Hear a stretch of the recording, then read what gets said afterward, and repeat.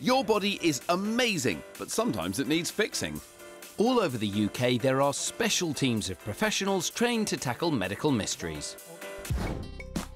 Skin. It's amazing, like a shield all over your body defending what's inside from what's outside. It may be tough, but there's one thing in particular that can cause it a lot of trouble. Heat. Now, if you ever had a burn from something really hot, like boiling water or a hot pan on the stove, you'll know just how painful it can be. Well, there are lots of ways to treat burns, and for serious cases, there are some specialist medical professionals standing by.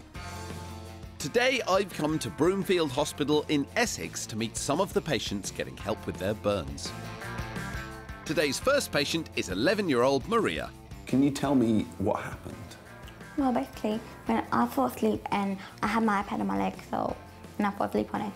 You had your iPad on your leg? Yeah, and I fall asleep on it. So you had it plugged in and it was getting hot because it was charging? Yeah, but I didn't realise it.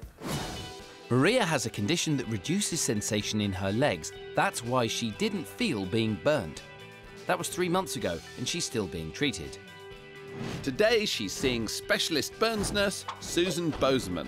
Okay, Maria, I'm just going to take your dressing off, darling, all right? It was a deep burn, so Maria needed special treatment.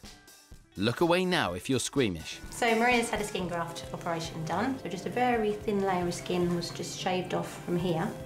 And then that was put over here where the hole was and stitched round in place, wasn't it, round there? And why do you need to do the skin graft? Why can't you just let it heal the way that you might let any other cut heal? Small burns can heal up quite nicely on their own, but when you've got a bigger and deeper burn like this, you need to give nature a little bit of help, because otherwise it's very sore and it's more likely to get an infection in it, and it will take a very long time to heal over. Over time, that will go back completely to normal, will it? It will flatten out a bit more, yeah. But there will probably always be a little mark. We won't need to put any more dressings on it now because there's no raw skin, so no more dressings. Is that really good news? Yeah. The next patient is Troy. He burnt his hand 3 years ago. So tell me what happened when you got your burn. I was on the roof helping my dad clear the gutter. There was a cable right here, but I thought it was a railing, so I put my hand on it and then I blacked out. And what's the next thing you remember? Well, I remember waking up and then I looked at my hands like... And what had happened to your hand? Well, first, my little finger, it isn't there now, but it was actually welded onto this bit here. The electric burn from the live cable was so severe that Troy's little finger had to be removed. He's also had skin grafts from his leg and his foot. How many operations have you had? 12. 12 operations? Yeah. Does your left hand still do everything you need it to do? Yeah. Well, it still plays video games, so that's all I really needed to do. That's a relief. Today, Troy's seeing burns therapist VICKY DUDMAN. So, Troy, how have you been? Oh, I've been okay. Have a look. So, any problems? Nothing much. Really, at this stage of the treatment, it's just about keeping on with the moisturising and massage. So what's the massage doing when... It helps to break up the scar tissue and soften it up. This is something Troy will need to keep doing at home himself. So Troy, from your experience, what advice would you have for the people watching Operation Ouch? That they should be really, really careful around electricity because it's very dangerous. Good advice from Troy, who continues well with his recovery. Serious burns can be really scary, and Troy and Maria have done a brilliant job dealing with their burns. And that's what's amazing. Your body has an incredible ability to heal itself with the right help. Ouch! This is an egg, and in front of you, Chris, is a sperm. Now you can see how different they are in size to each other. The human egg is the largest cell in the human body, but it's still only the thickness of a human hair. Sperm cells, on the other hand, are 30 times smaller than an egg. Now, both the sperm and the egg carry the instructions for how to make a human. All right, Chris, are you ready? Let's open them up.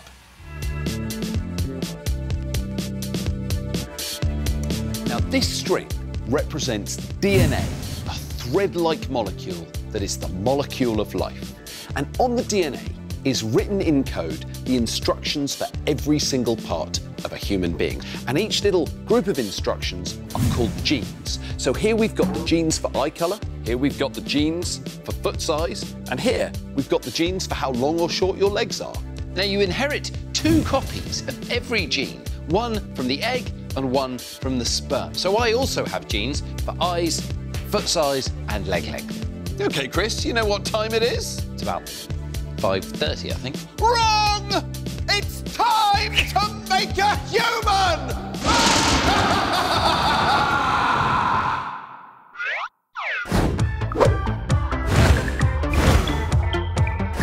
Right, Chris, we're going to start with the feet. Pick your feet genes and begin down here. Next up, the lower limb and the rest of the body too.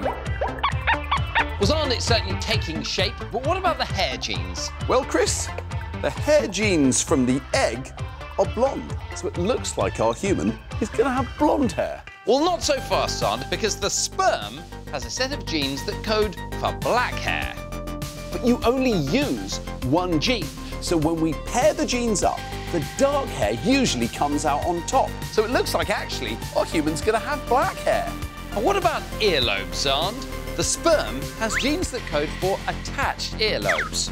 But the earlobe genes from the egg code for unattached earlobes, and those genes are dominant. If you've got both sets, your earlobes will be unattached. Xand, what about the sex? Well, your biological sex is determined by big bundles of genes called chromosomes. Now, most girls have 2 X chromosomes, and most boys have 1 X chromosome and 1 Y chromosome.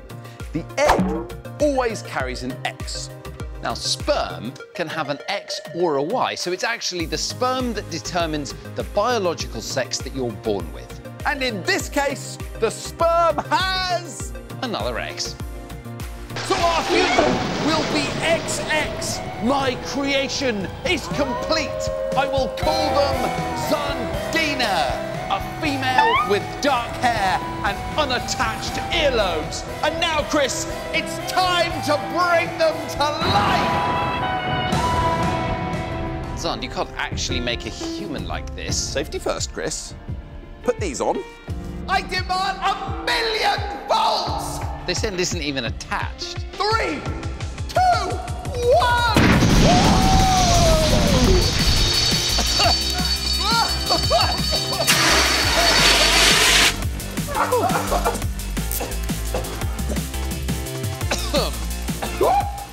Hello, Chris and Xand. I did it! Chris, I'm a genius! Well, welcome to the lab. Thanks, Xand. This is amazing. The fame, the international recognition, the awards I've always known I deserved. Finally, I'm going to get them thanks to my creation, Xandina. Xand, this is not Xandina. I think the fumes have got to him. This is Dr. ROMX. She's the new member of the Operation Ouch team. She's the 3rd Doctor. Oh, well, hi. Welcome to the team. It's great to have you on board. Thanks. Whilst we clear up the mess that Dr. Xand has made, are you ready for your first assignment? Yes, and I'll see you in a minute. Bye. Bye. What's the matter? Why are you crying? Just miss Ronks. You're going to see her in a minute.